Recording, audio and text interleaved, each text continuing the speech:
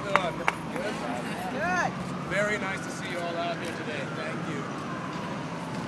You know, my father, Norman Mailer, was one of 3 people that started this paper.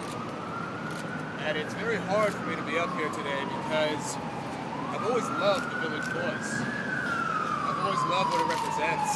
And it was intended to be the people's paper.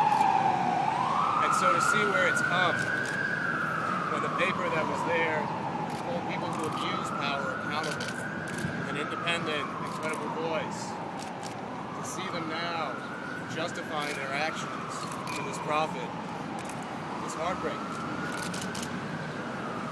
I was asked today to read a statement from one of the survivors of this, who, unfortunately, is not safe to stand up here in person because of the backlash that she would get, and because of the pimps that are after her still.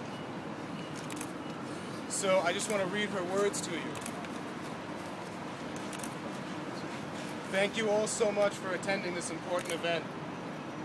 I know firsthand what happens to young girls who are posted on Backpage.com because I was sold by pimps for over 2 years on the site.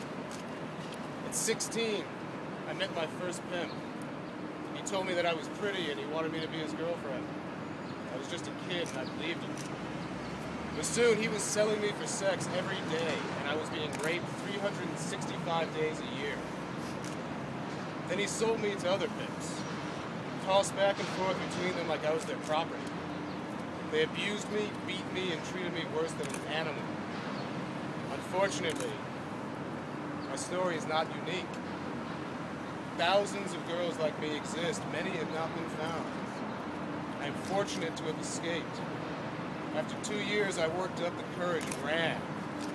Now I'm a student looking forward to what is to come in my life.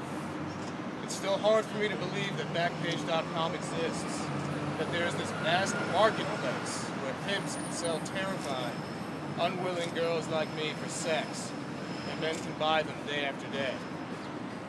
Backpage has a chance to step in and help put an end to the sex trafficking of minors occurring through the use of its site by shutting down the adult section.